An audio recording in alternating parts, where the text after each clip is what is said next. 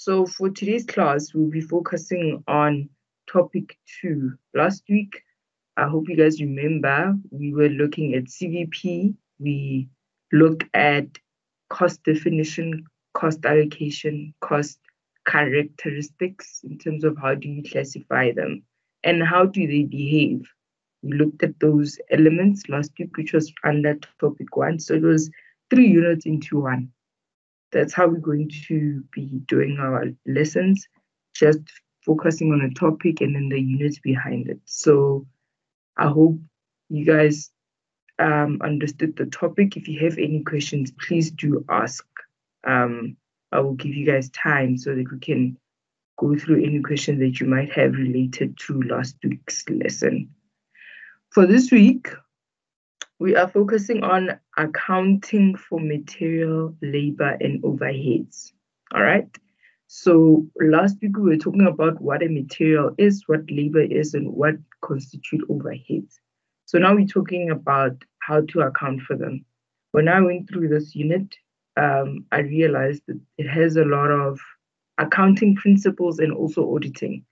So if you are doing accounting and also auditing, you'll feel like the topic is a bit familiar. This is where they intersect together. Cool. So let's start. As I've mentioned, we're going to look at material, labor, and overheads. Those are the units under this topic.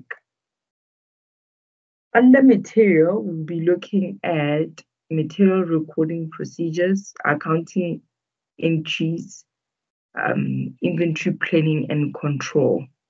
And under inventory planning and control, we're looking at what are those costs for carrying your inventory and what are the costs related to ordering your inventory.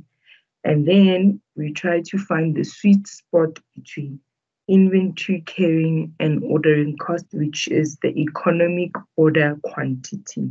All right. So as we start, we look at what material is. Material is the physical materials that are converted into the product.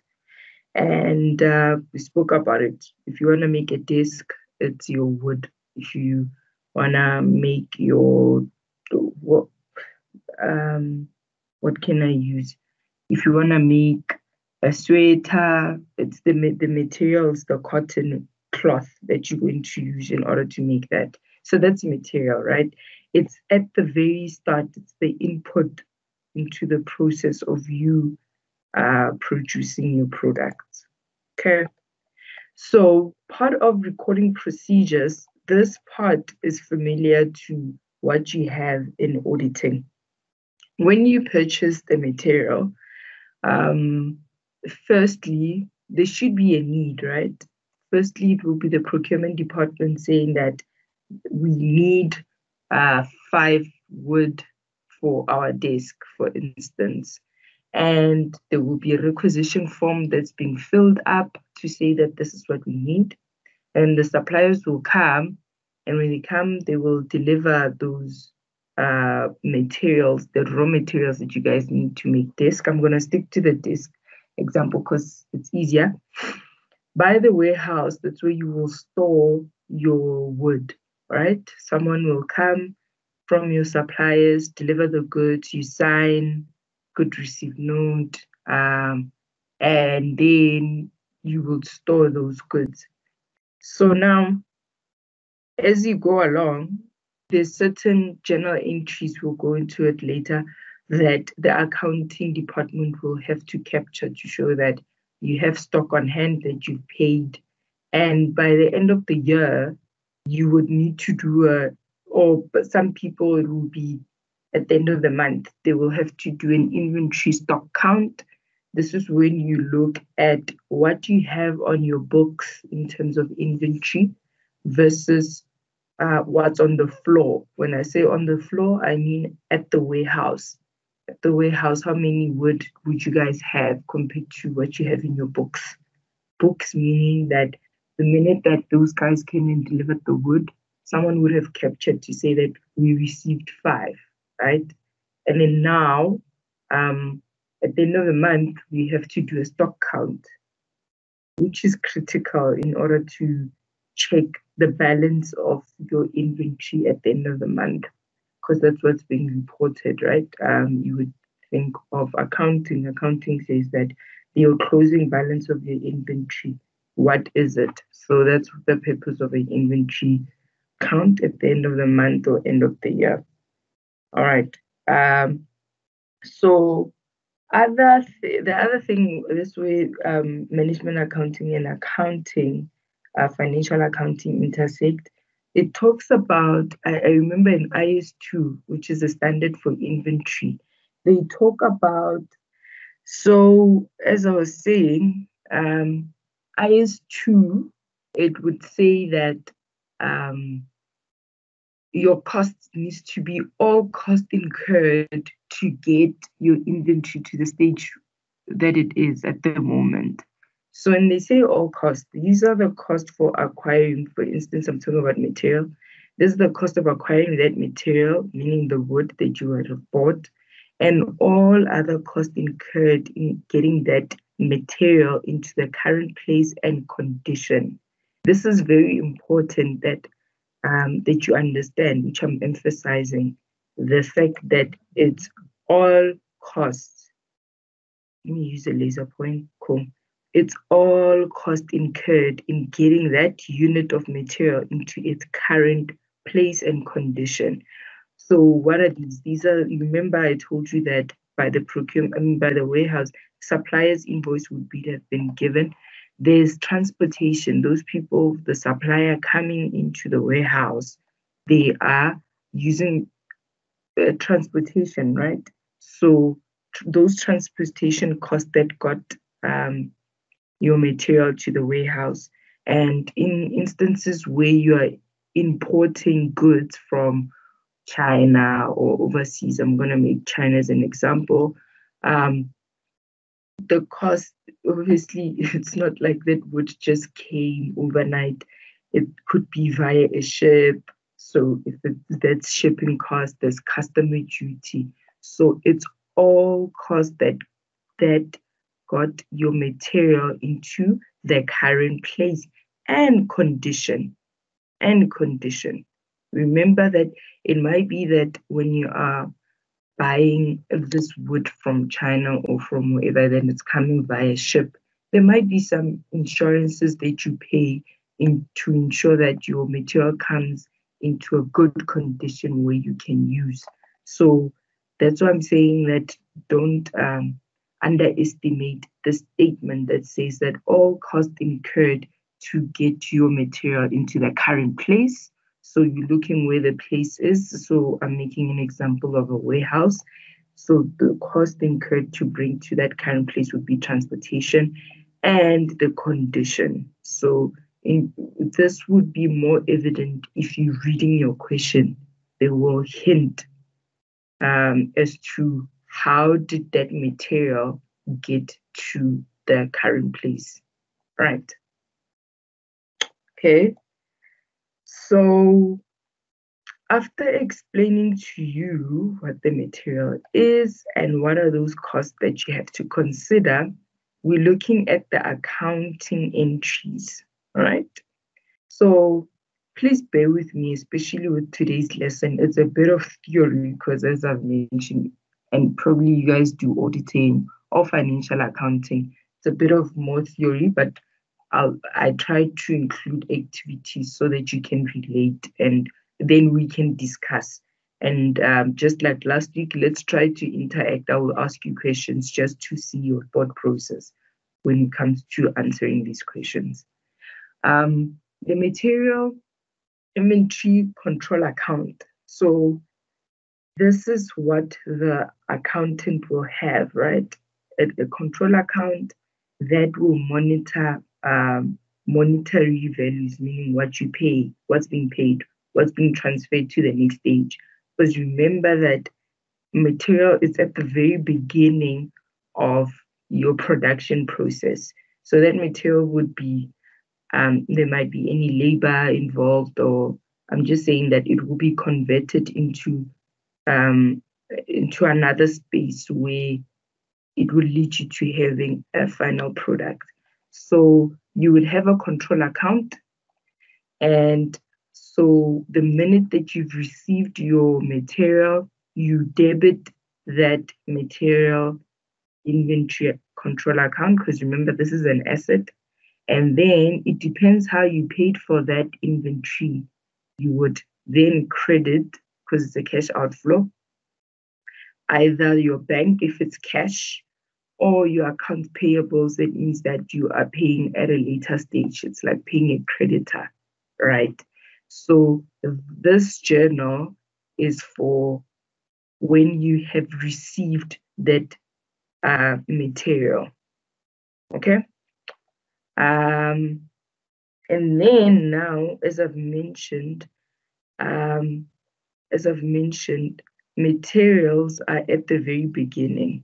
They might be issued into production, right? So when raw material is issued to production, the direct material is recorded as a work in progress. I hope that you guys understand. It's a work in progress because we are working towards having a finished product, right? So how do you account for it? This is the journal. Please do not underestimate these journals. It might be that, oh, okay, financial accounting 101. They do come up normally as part of your multiple choice. We will have a chance to look at past papers as we go along with the lessons. You will see that these questions, they come as a multiple choice, so that when you understand the journal entries, it's easier to answer the multiple choice so that you can score marks, right? So getting back to this about work in progress.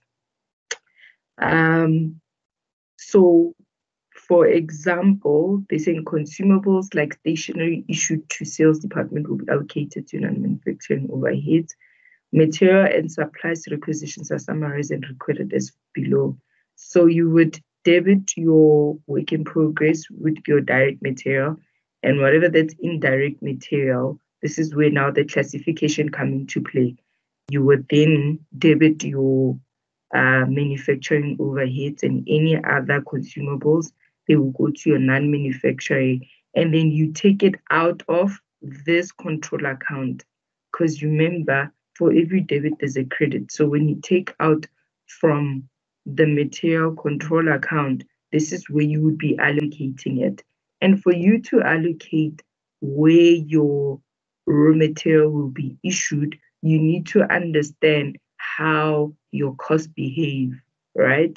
Can you trace this cost to what you are trying to do? What I'm trying to say is that, can you see this wood as part of the desk? Yes, I do. So if that's the case, I take that wood cost to my work in progress account. And then there's indirect material as part of what makes that desk. This will be your needles, your nails, no, not needles, your nails. The nails that you put on the desk, you take them to manufacturing overheads, because remember from last week, indirect material, it's part of the manufacturing overheads. Then you would have other consumables. These are not really anything that to do with the production, but it's a cost that you've incurred that relates to the material that you have. Those ones you take it to non-manufacturing overheads. I hope that makes sense. So firstly, it's when you have received. The second part is when you are issuing this material and you are transferring it to the next stage of production. This one relates to when you have returned from production. So it's something that you need to also know as to when do you debit and when do you take it out. So when you're returning it, remember this when you received it, this is when you issue it, but when you return it back to this control account. So you debit and you credit everything that you've done, because now you are returning it. Some instances when you return is when you found out that your material is not of good condition. So it's delaying the production. So once it's been identified as that, you take it out of where you've allocated it when you were issuing it and return it back to the control account for your material so that you can return it to the store or wherever you've bought your material. All right, so let's go to activity 4.1. You guys have your model. Modules. So let's go to activity 4.1. Okay, cool. So it's a simple example. It says that to illustrate this, everything that we've spoken about, the following balances were taken from books of Indaka Limited for March. These are the balances that you have at the beginning of the month. Your material inventory control is 4,000. Your work in progress is 16,000 and your account payables is 30.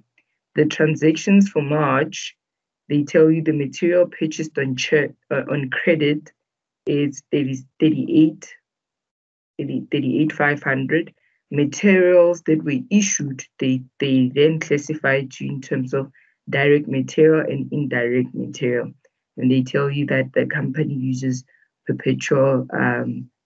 This one, it helps you to monitor the movement of your inventory. So can you guys prepare the journal entries and the TR account for the month of March? I will try give you 5 minutes and then we can then discuss in terms of your thought process around this. It's very simple. I'm just saying that it's very direct. It's similar to what I just explained.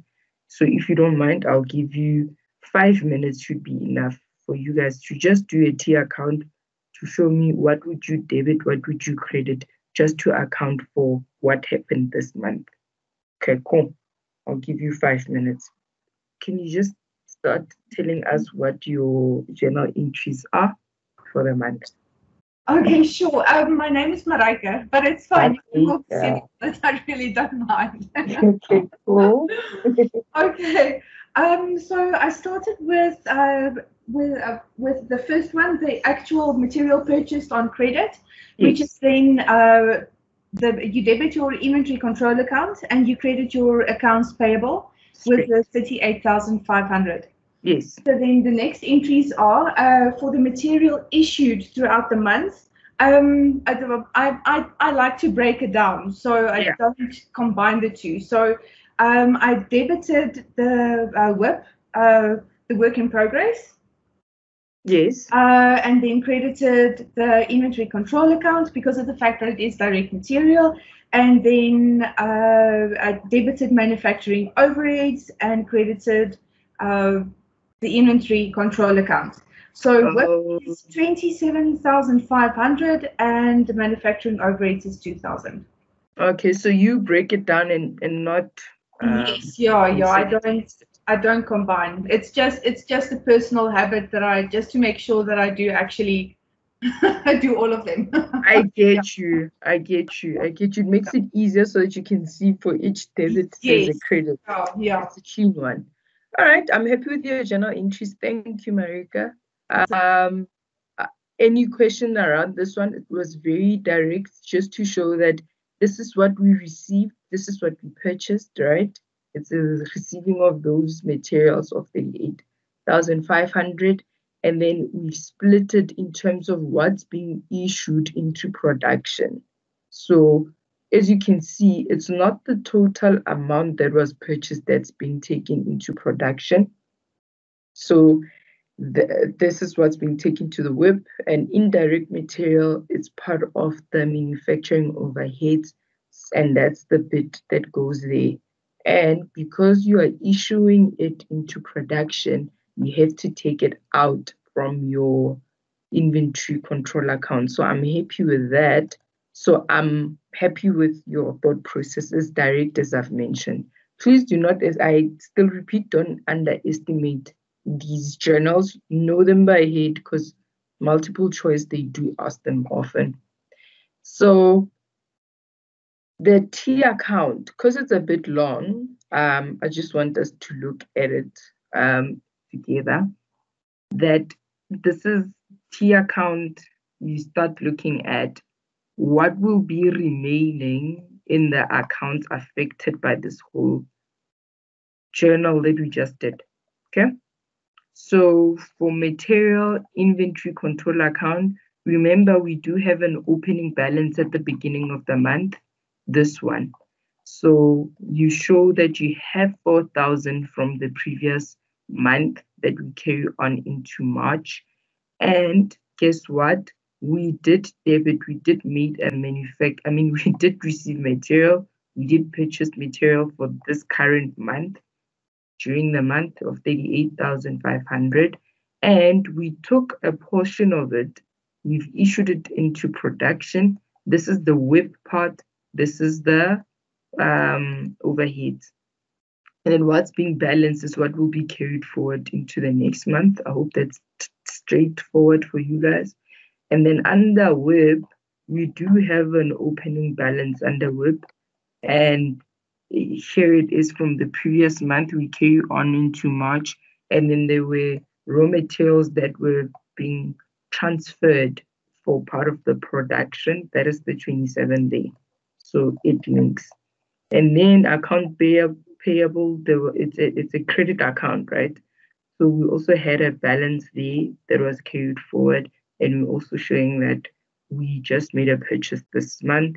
And then in terms of manufacturing overhead, there was no balance there. So here it is, it's first one for the month, the 2,000 allocation. So it just shows your flow of accounts. That's why I'm saying that it's a bit of accounting. But for you as a management accountant, you need to understand how your inventory flows and where it is in terms of accounts, where in terms of phases of production, so that you can be able to do what? Control your cost. Because remember, management accountant, what they do is that you give value to your stakeholders, because you tell them how to cost, you tell them how much money are they making. So it's very important to understand what's the phase of your product, where is it, and how are the books looking at the moment. When I say books, I mean those T accounts and the GLs, so that you can know that, okay, we just got stock now, but then is there a need for us to order more, or what? And if we are ordering more, what are the costs associated with ordering costs? So that's what I'm saying. That's why we covered this part of saying that understand what goes on in your accounting books. Cool. So speaking of control, the next part is inventory control management. One of the reasons we hold inventory are three of them, right? Transaction motive. This refers to holding inventory. Let me put my laser point.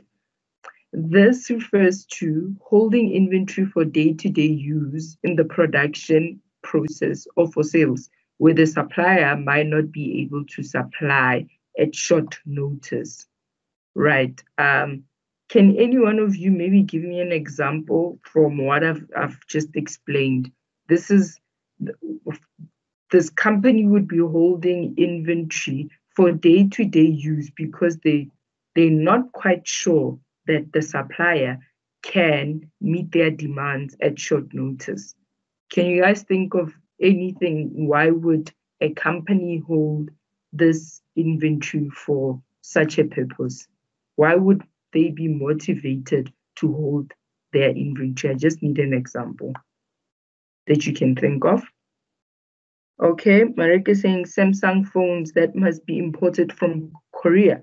Yes, because when are you gonna get your? It can't be that once your Samsung phones have they are gone and there's a demand, people are still coming to the store. You can't just call people from Korea and say that I need 5 phones or 10 phones to come now. So what you would do is that you would have a transaction motive, because now you need to have stock on hand, right? Because of the distance that it takes, and also a foreign currency that is involved. You don't know how it's looking, so you need to plan proper before you get your stock. So I'd rather have the stock with you. Yes, thanks. Lizelle saying that having received payment. Okay, can you just elaborate a bit more? Who wouldn't have received payment? So that's a question that I'm posing to you. I'll just look out for your answer. Komocho, Jody, any input there?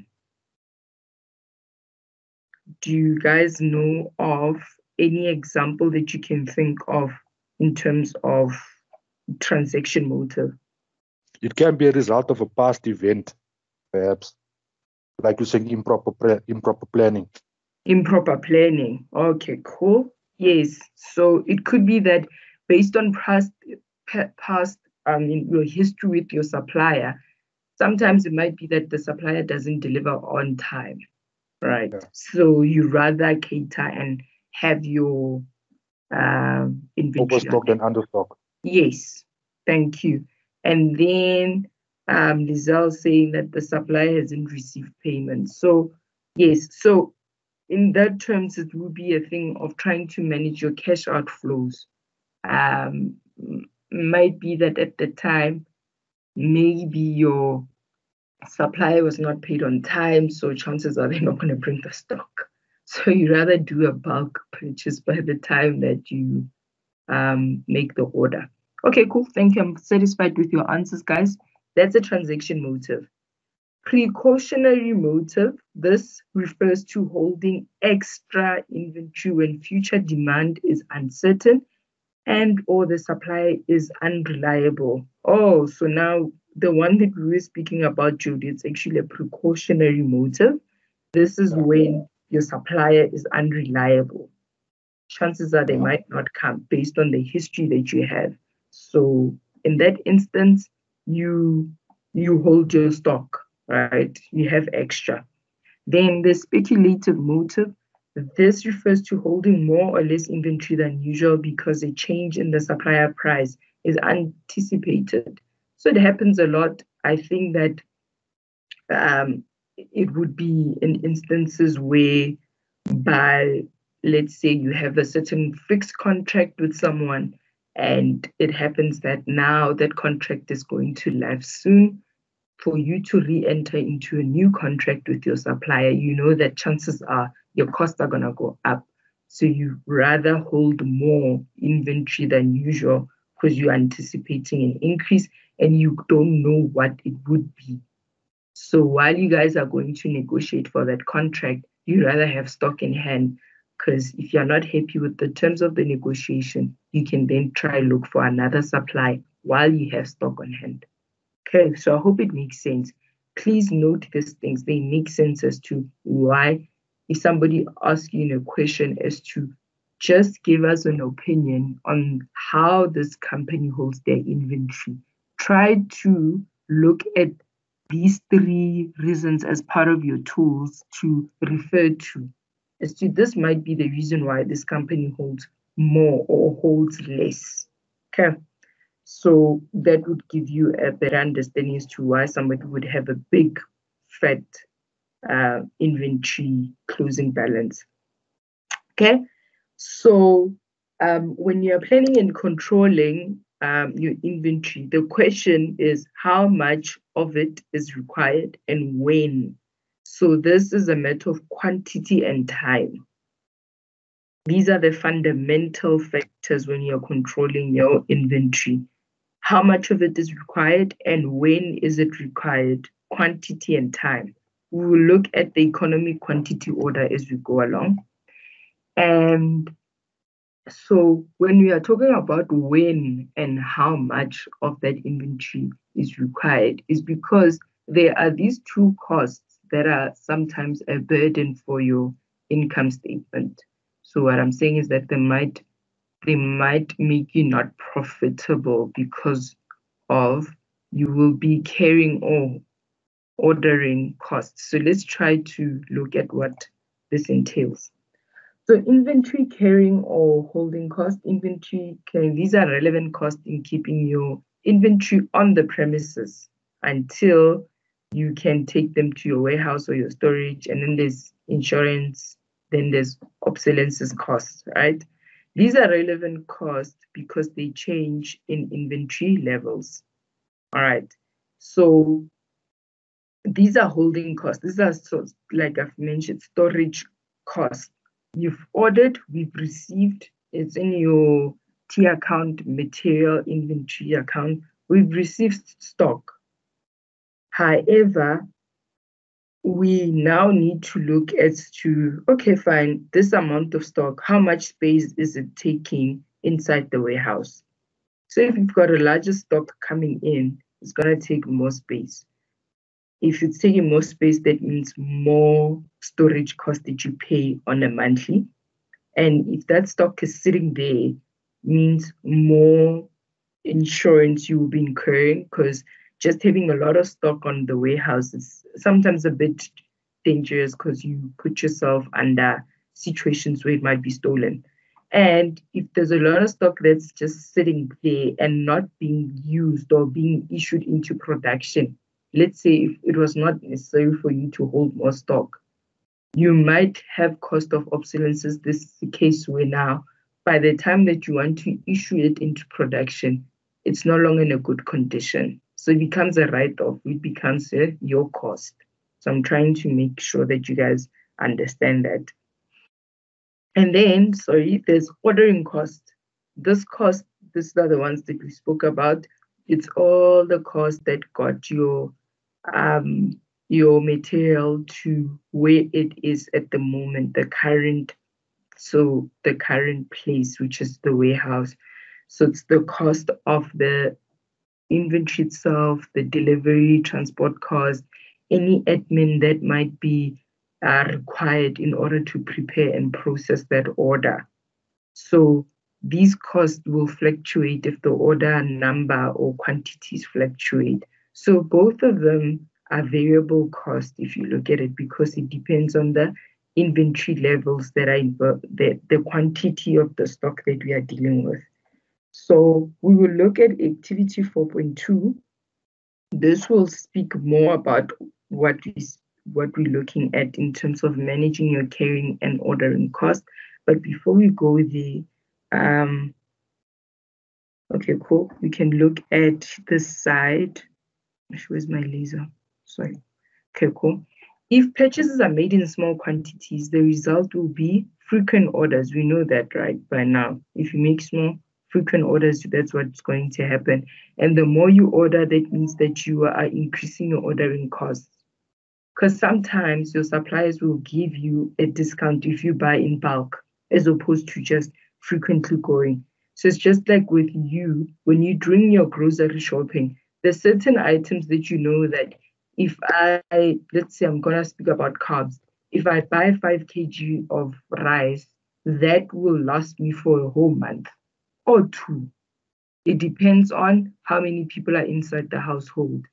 But rice is not something that you would want to always be going almost every single week going to buy rice, if you guys get what I mean. Because the more you go, that price will exceed if you bought, will exceed the price of a 5 kg rice, which could have lasted you for the month. I hope you guys understand. And then the quantity to order at a given time should therefore be determined by balancing the following factors. So this quantity that we're speaking about, it needs to be balanced by looking at the total cost of carrying that inventory and then the cost of ordering. And then this thing will help you to look at if you are overstocked, your size order would be large.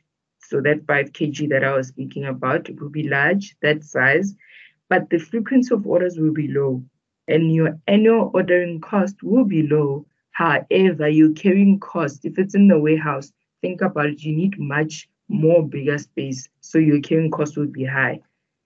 Inverse would be your understock. Understock, your orders are small, but you frequently going and asking this. Imagine all the time if you need more Samsung phones, you always have to go to Korea. As I've mentioned, the foreign exchange, that cost it's always fluctuating. So you can't even get into hedge instruments or try to hedge against the fluctuation of that rand value against what's in Korea, their currency. Do you get what I mean?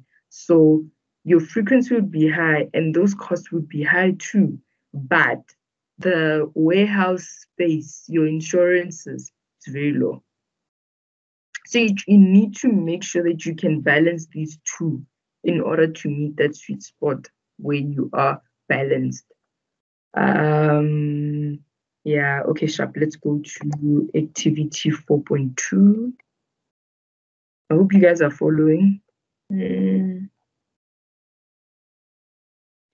Time is flying. So activity 4.2, we'll just look at it. It's a quick one, and then we can then move forward. Activity 4.2 speaks about how you need to calculate your average inventory on hand.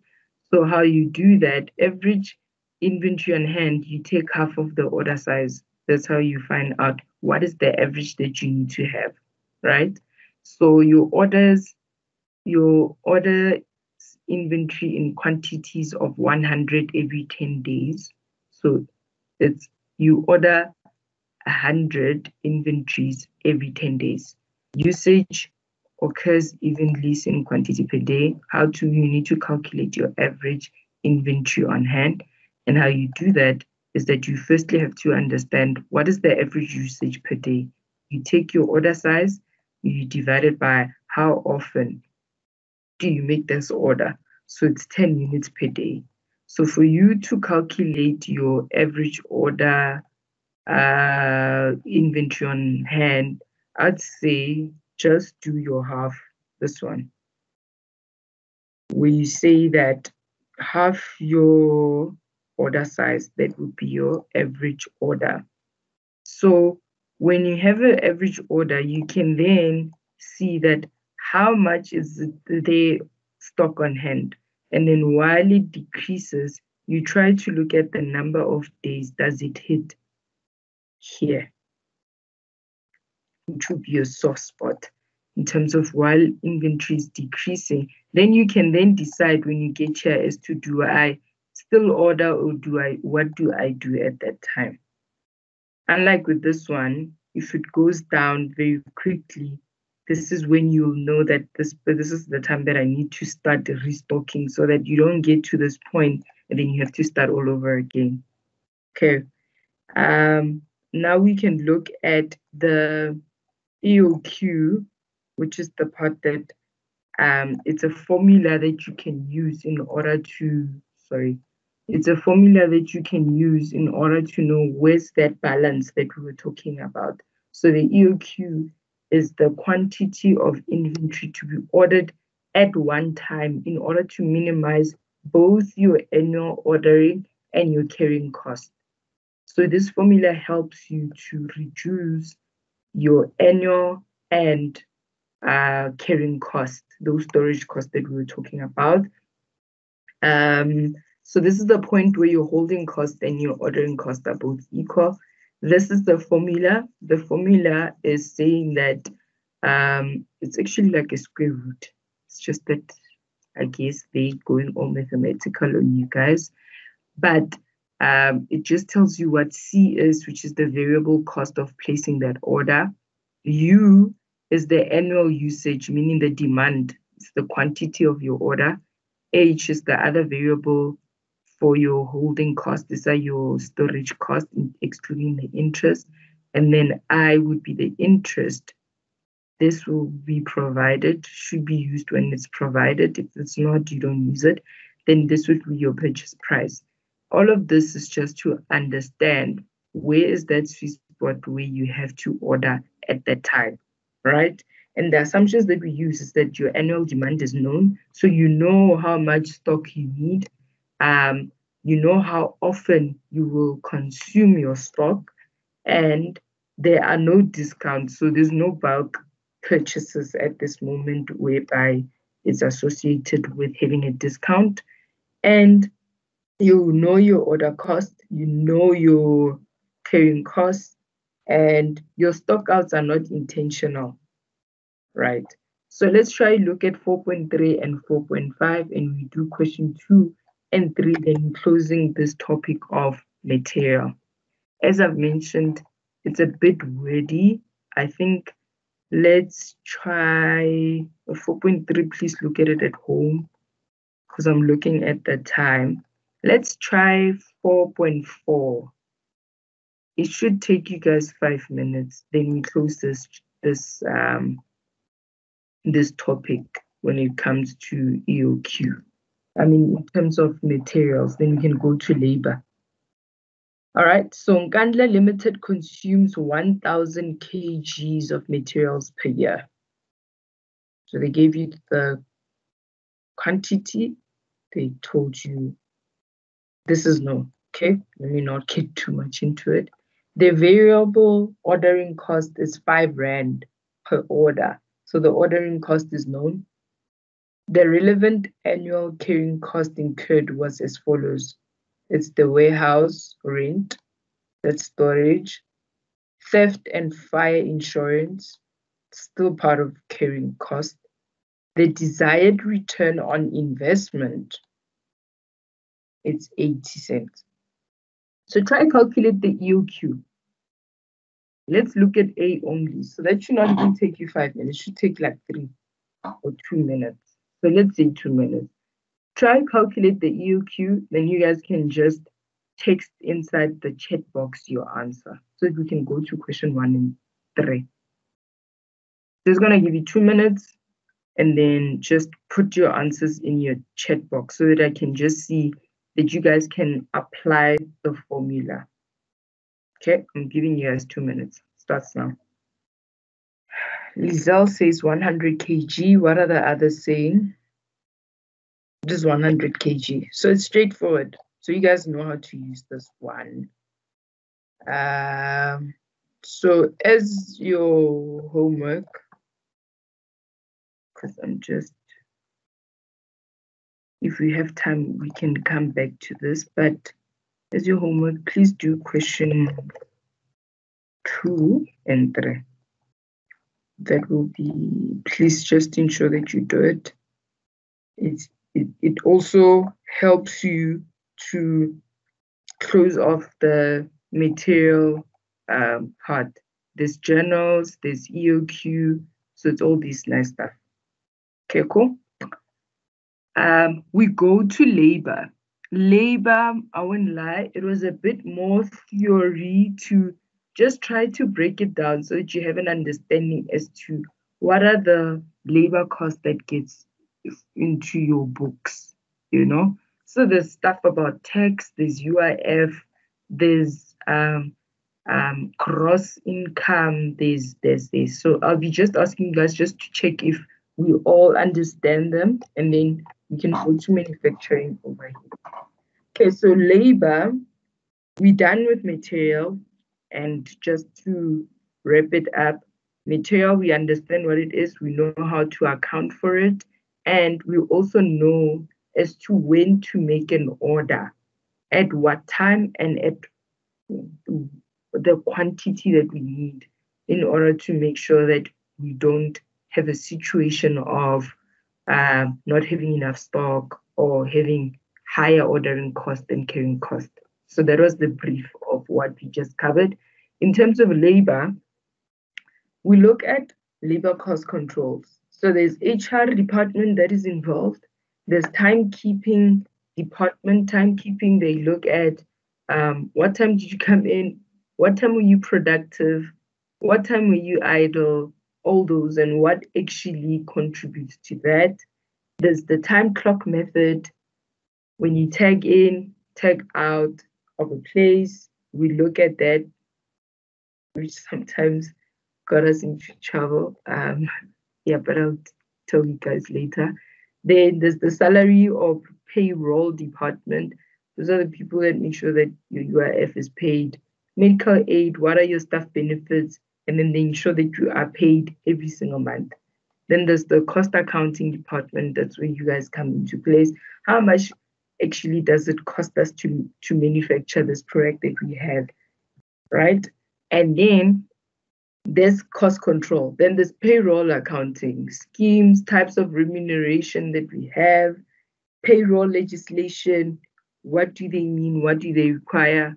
Cost accounting terms for payroll cost, the role of labor and technology, direct and indirect and non-manufacturing labor cost. So as I've said, there's a lot of terms, there's a lot of theory here that I would advise you to read through and understand. Because as I've said, that sometimes these topics you think that are they not that important, but they come out in multiple choice. They will mostly ask them in multiple choice from what I've seen. Not to say that they might not, but I'm saying from what I've seen from your past papers. And accounting entries for labor remuneration, these are entries in financial accounting records, entries in the cost accounting records. So this is what we finally see on that income statement. It just says salaries. But to get this final line item on our income statement, there's all of this that comes into play in order for us to understand the final number there. Okay. So the word labor is generally associated with the human effort and labor cost that is required for the production processes. And it is not fully automated because they don't have robots and so for instance, human effort is the people working, it's you, it's everyone working in part of that production process. Because if you can be replaced by a robot, that's a different situation. But if you are still working every single day, you are part of labor. Total labor cost includes of your gross amount due to an employee, and there's also employee benefits. So for other elements, if we go to the accounting entries, it's the HR people, they come with the policy. Those are the people who will tell you how much you need to get paid. These are the stuff that I was saying that you guys can please just read on them, because it's more of general knowledge to understand what constitutes the time clock method, timekeeping department, what do they do, and also HR. As I was saying, timesheet. I remember when I was doing articles, timesheets were very, very important, even in the consulting world. When I was consulting, timesheets were important because you tell them what time did you start, what time did you finish. And with us in financial services, it's not quantity, but it's just to say, what were you doing? So timesheets, when we didn't submit timesheets, you don't get paid. So there was a certain time whereby HR will tell us that by, let's say, the 15th, by the end of the month of July, all timesheets needs to be submitted, but these timesheets needs to be submitted on a weekly basis. So they have a certain time where they're saying that payroll will start running. So if that's the case, you now need to make an estimation as to what will you be doing for the rest of the month. Where are you booked and what are the tasks that you need to do? So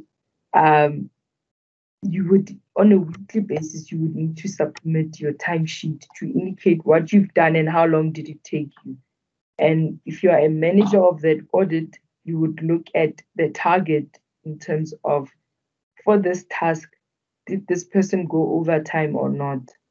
Because you have a budget, right? So I'm just giving you an example of a timesheet to indicate as to what you've done and how long did it take you, right? So I hope you guys are familiar with timesheets.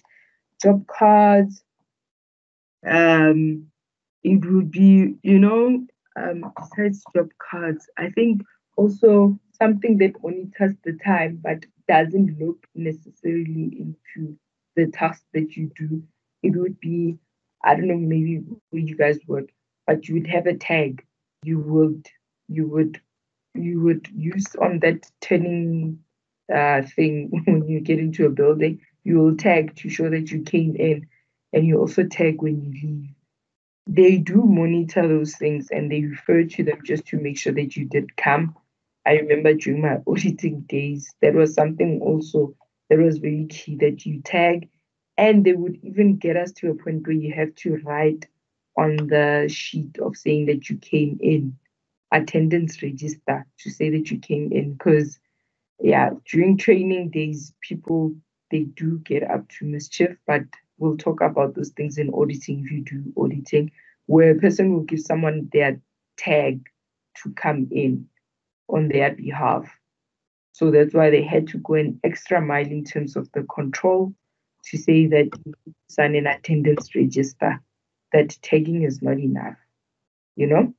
So other people use biometrics to open so that they can get in. But at the end of the day, it all comes into looking at to what time did you come in, what time did you leave. This timesheet helps you to understand what is it that you're doing, how long does it take you, and that comes into the amount that you're getting paid as an employee. Are you paid in wages or salaries?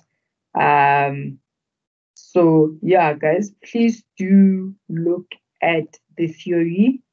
As I've mentioned, that it's more of the terms so that you do understand, but most of them, if you're in the working class, you do have an understanding as to how it works, right? Yes, and then there's UIF, as I've mentioned. So let's get into this accounting entries, right? Because at the end of the day, you need to know how it gets into your books. So for each payroll period, when the wages are paid to the employees, deductions paid over to various institutions, this is what happens. So now this would be the company's books, right? They will show that this is what we paid in the Baleng, net of her wages, and this is what goes to her pension fund.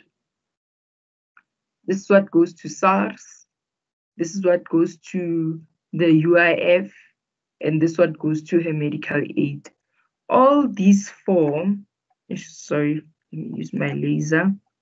All these four, 1, 2, 3, 4, they are, what's this, employee benefits. It's not like it's a thing that is that everyone gets. It depends on your contract with your employer.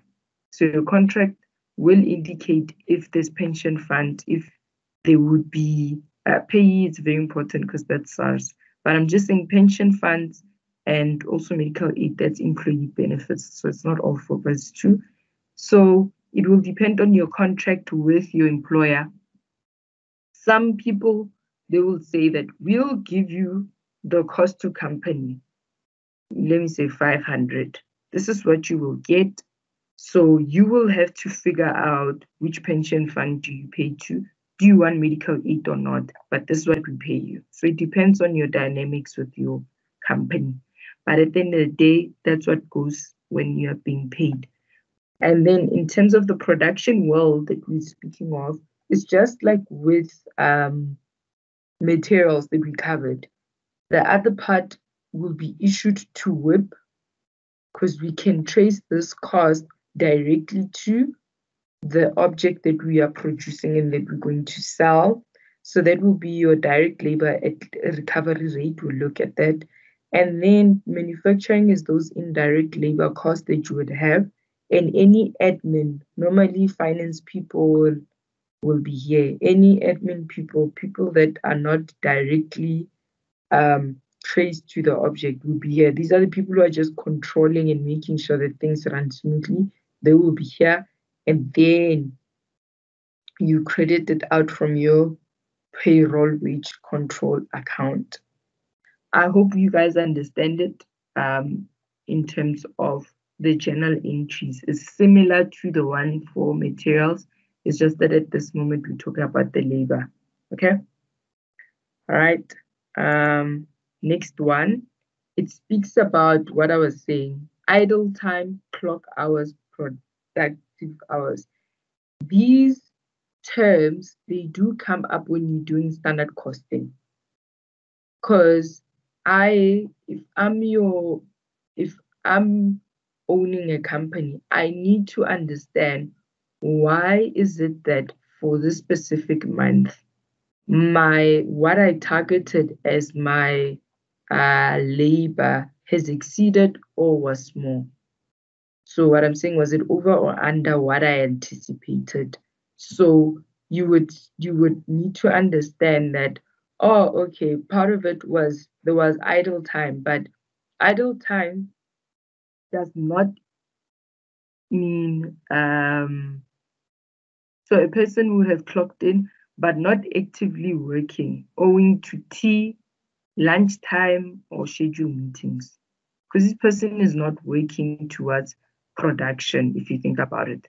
So there's idle time where people are just not being productive, right? So if I'm an owner of a company, if I've got a lot of meetings, I'd be worried, especially if you're owning a production company. Because now, if you've got a lot of meetings happening almost every day, when are the people going to get to a point where they start producing the product? Lunchtime, you would set it if you're a business owner to say that it's an hour. You would look at the acts that are governing lunchtime. But then, if a person is taking lunchtime for 4 hours, that's something that needs to be spoken about to say that it's 1 hour. Anything exceeding that, that means it's not contributing to production cost. I mean, your production process. Tea time, you must also be able to stipulate how long is your tea time.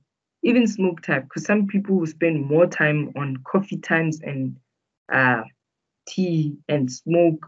Those things are, yes, they are good to have, but stipulate as to how long will you be able to allow, because it end up affecting your total costs, right? And then there's what's being clocked. This is related to the normal hours that a person would work. So let's say 8 hours, not, I mean, it would be 8 hours. You exclude normally you would exclude your lunch times and saying that on a normal basis, I'd want someone to work for 8 hours. And then the productivity, it's specific, it's what's expected for a person to work on that specific process. So if Jody is working on material, I'll say that Jody must spend 2 hours on that material before it gets issued to the next process where Marika will now have to take. So if Jody takes long because he's having more tea time and lunch time, it would be a problem for Marika because she would also be idle. So you would see that the process ends up being delayed, maybe because of one person. So you nab it already at the beginning when you see a red flag. So you'd see more of these when you're looking at standard costing. It's just that it's easier to understand now than later. Before I go to overheads, sorry, do you guys have any questions related to what I just mentioned in terms of labor costs? Overheads. So we've spoken about labor and how it's being accounted for. It's similar to materials, and just be aware of what's idle, what's clock hours, productive hours, and the labor recovery rate that you use to calculate your labor that you transfer to your WIP. Now we look at overheads. So now overheads, normally it would be a thing of, it's a problem to allocate overheads, because remember, direct material, you see the wood, you know that it goes directly to the desk. Labor, you know that for this section, for me to convert it, this specific person will be working on it. So it's easier. But then with overheads, it's very tricky to know how to allocate it. So we look at how do you allocate your overheads, and also how do you account for it, understand the journals, and also this is a bit of theory in terms of allocation basis, primary allocation, secondary allocation, and also the predetermined overhead rate. But it's more of, I'm trying to make sure that you guys understand how manufacturing overheads are allocated, because guess what? This topic, it reveals itself in when you're doing a presentation. Is it direct or absorption costing?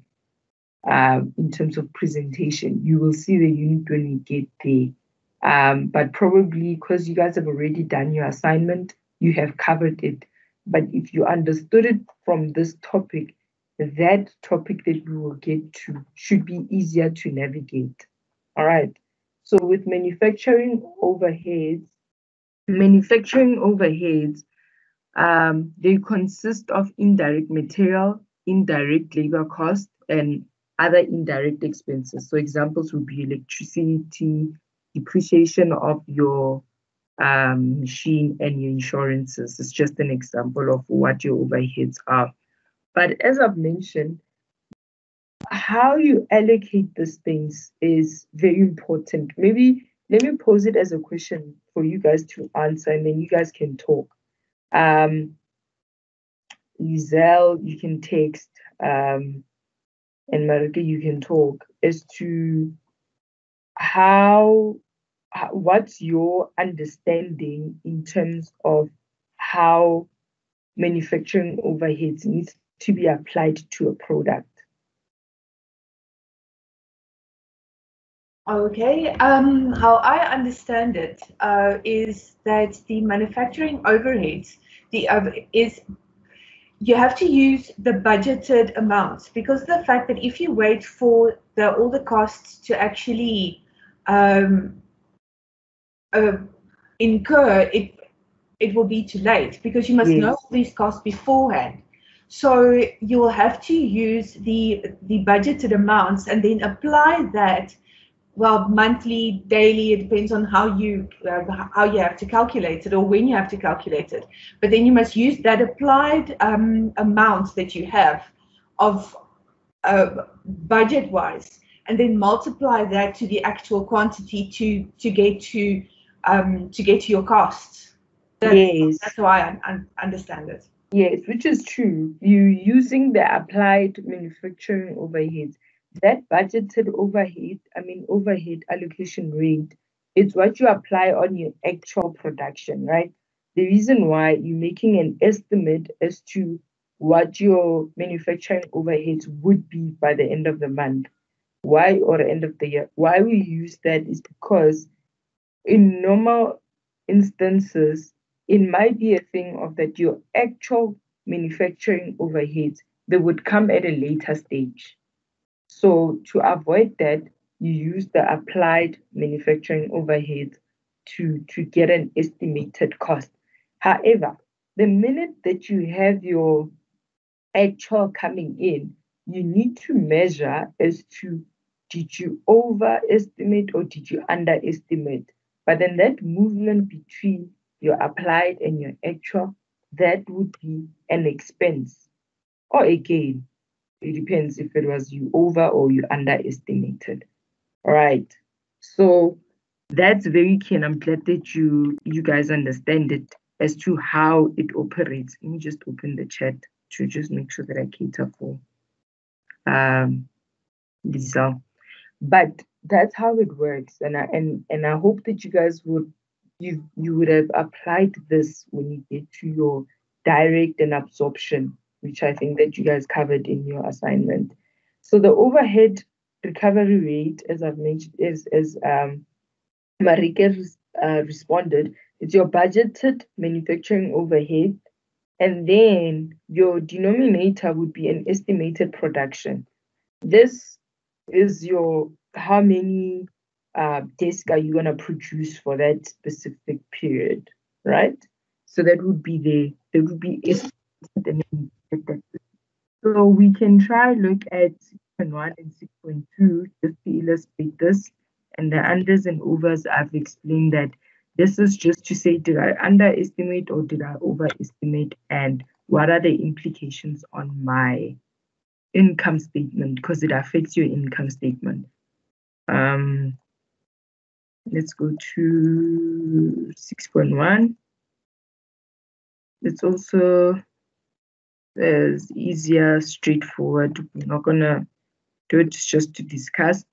So it's just to show the calculation for someone who maybe doesn't understand, to say that this would be, you would be given your estimated cost for the year and also the estimated production output. At the end of the year, the company produced 242 units, which is the actual. You see now, this is actual. This is what we estimated our production will be.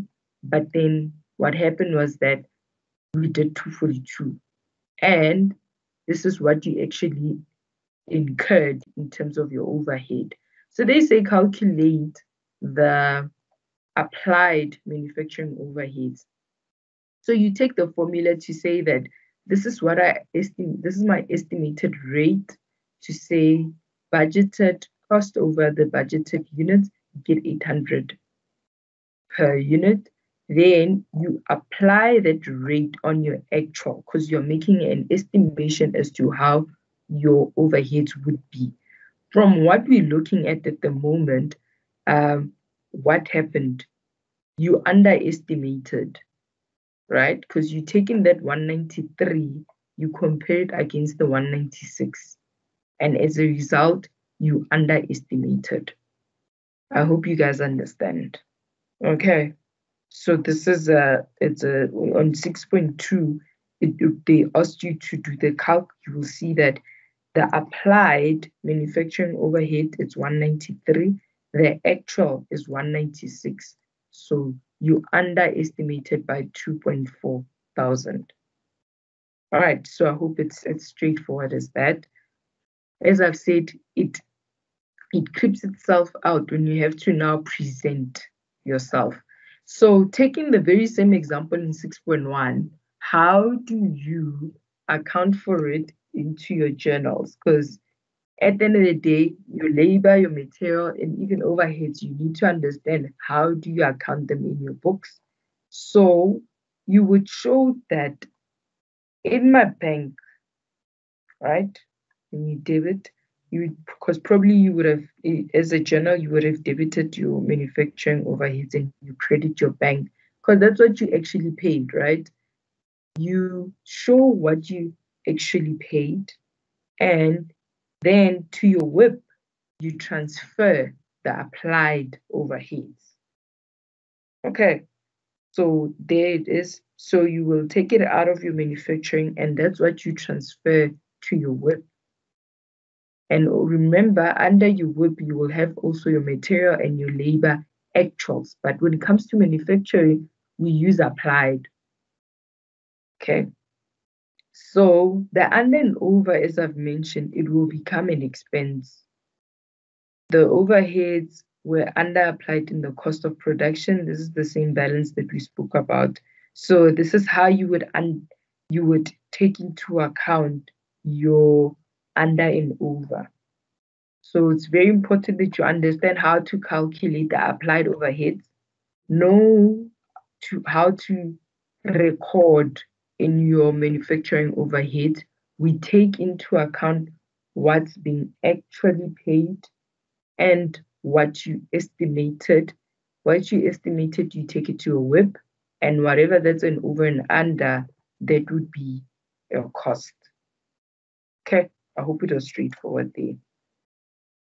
And this was just to illustrate that as part of the applied rate that we're talking about, where it says budgeted cost over your budgeted units, those units, they all depend. But normally in the past papers that you guys have, they would show, they would tell you what your denominator needs to be. So in instances where an environment is labor intensive, you use direct labor hours, right? Raw materials will be appropriate where raw material volumes drive the overheads. So this part, it will reveal itself when you're doing ABC. ABC, it helps you to know how to allocate according to what drives the cost. So the driver of the cost would be your denominator. So what I'm trying to say is that all of these topics, they help you. If you understand the concepts here, by the time you get to the next topic, you will be able to link. So from this topic, we saw that it might reveal itself in standard costing, it might reveal itself in direct versus absorption cost. It might reveal itself also under ABC, because ABC says that, hey, don't apply a blanket rate. Try to look at what drives the cost. So this would be one of the factors that don't fixate yourself to say it's always production. No, it's not always for production. We can also look at other non-financial basis and also financial basis. So I hope you guys understand that part. So as I've said, there's this thing called the blanket overhead, where I was talking about ABC.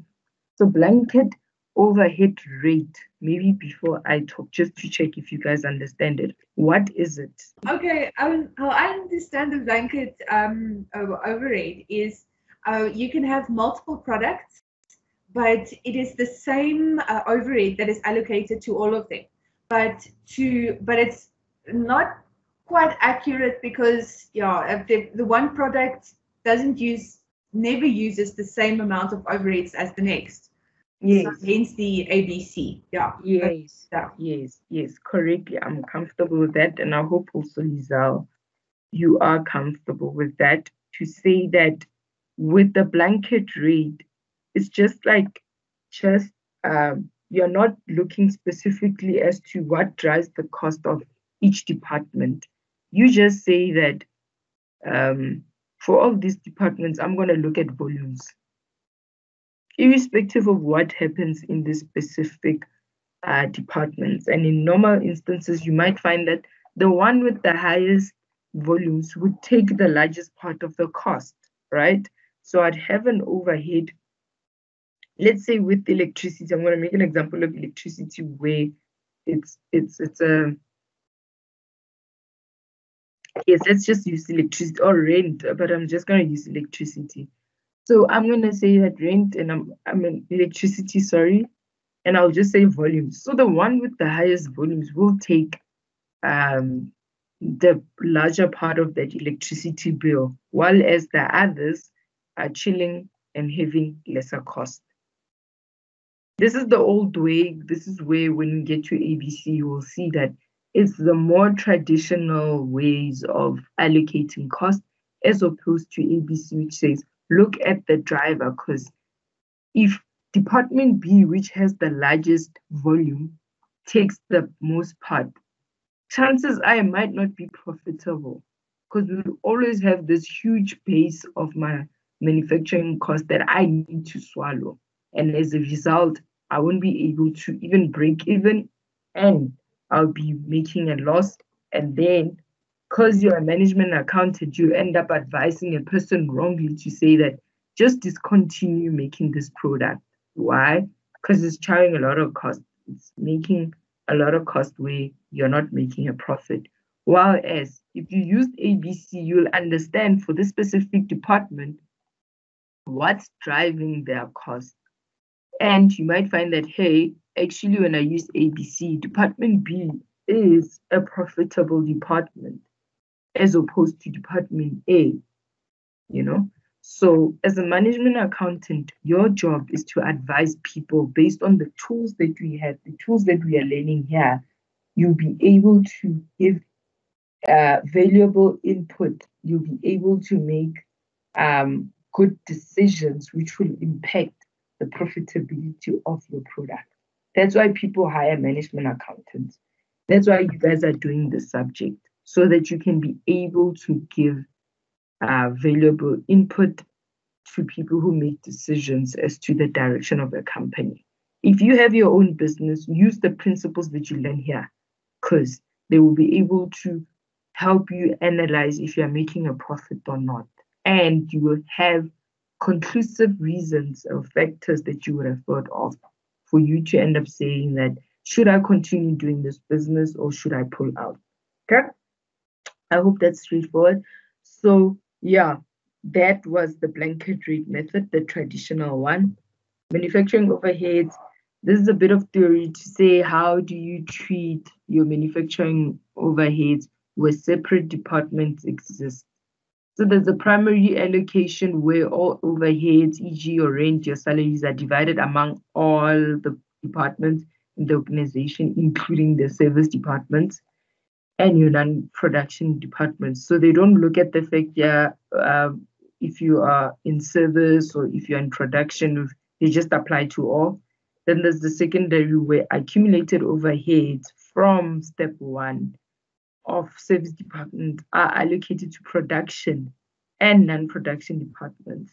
So An example is the maintenance department reallocates its total manufacturing overheads to production departments and dispatch departments. In this way, all production-related overheads are finally accumulated solely in various departments. So just understand the difference between the two, because as I've said, such things, they do come up as part of your multiple choice. So you don't want to get to a part where you see it and you're like, I know I've seen it somewhere. Just try to understand what's the difference between the two. So in summary, before we do question 1 and 3, then we close off today's class. We looked at how to do the budgeted predetermined overhead recovery rate. We looked at this budget, there's applied, and then there's actual manufacturing cost. How do you do your overs and unders? We looked at how do you account for them in terms of your journal entries. Very, very important. And also, we looked at the blanket rate and also this primary and secondary allocation. So that was a mouthful in terms of manufacturing overheads, and also with labor and material. As I've mentioned, today's class was a bit of theory, but it was very important because it links to, there was a merging of accounting and auditing all in one in management accounting, so that you understand why you do certain things. So let's try to look at question 1 inside the module. Should give us time. Question 1 and question 3, just to make sure that I see that you guys understand what we're speaking about. It's a bit straightforward, but it's just for you to calculate. Yeah, let's do question 3. Rather, question 1, I think you guys understand how to calculate what we spoke about. So let's do question 3. I'll give you guys 10 minutes or 15 rather, because it's a bit long to read. And then we'll share your thought process, then we'll be done for the day. Let me put it here. Let me see. Okay, it's 4 questions. So 15 minutes. So Terra Limited manufactures toys. The monthly average budgeted fixed production related to overhead is 219,500. The budgeted overhead recovery rate is based on the following methodology. The primary allocation takes place on the following basis: this production department and the service fee. Then they tell you how it's being allocated, right? Then the secondary allocation is on the service provision basis. The service department S2 renders a service to all departments, whereas S1 provides service to production departments only. So S2, it provides to all, but then S1 only to production. Secondary allocation and the budgeted fixed overhead rate are based on the following hours. So they tell you P1, P2, these are the labor hours. And then management will like you to estimate the overhead cost of the toys for December. So they want you to do an applied overhead. The following actual information is what they gave us from June till December. They gave you the hours and they gave you the total overheads. But for December, remember, that's what we're trying to estimate. What would be our overheads, right? So now, question comes and says calculate. So very formula driven. Calculate the total budget fixed overheads to recover. So per production, just highlight. Do I even have a color? Cool. So they want the total budgeted fixed overhead per production. And then they want the budget, and they want total, please, total. No? And the budgeted fixed overhead recovery rate per production. And then they want you to calculate the actual fixed cost. Yes, this will be nice. Yes, they want you. Sorry, guys, I got excited because it will show me if you also understood last week's question, saying that calculate the actual fixed cost and the variable fixed cost using high-low. Let's do A, B, and C. Okay, so that is for A. Yeah, that's correct. Okay, no, sure. So I first of all I jotted all the departments. So it's P1 to S2. I jotted that down, and then because of the fact that they said, let me just quickly go that the average that the overhead cost of 219,500 must be split between all of those 5 departments. So then I took, first of all, the primary cost must be done first. Yes. So it is the 219,500, and I took all those percentages, the 40%, 20%, 20%, 10%, 10%. I worked that out. Do you want me to give the amounts as well? Yeah, I think it's fine. You can, okay, I can just go through my thought process. I just want to hear your thinking process. That's all. Okay, so then I got to those amounts. Then after that, I went through. I went to the secondary allocation. Yes. So the secondary allocation started with S2 because of the fact that the service department gives service to all of the departments, and it's going to be included into Service Department 1, which is later on going to be broken down or split up. So I got to S2, the total is 21,950. I said 21,950 times the hours of that specific department, divide by the total hours of all the departments. Yes. Yes, so then that is how I split those up from P1, P2, P3, and S1. Perfect. At the end, I got to a new balance where Service Department 2 is 0, and the Service Department has a new balance of 22,650 and 58. Correct. So then that amount, it's the same principle as what you started with S2. You'd say that new amount of 22,000, blah, blah, blah, blah, times the hours per department, divide by 3,000. Yes. Hours, yes, because now it's less hours. All right.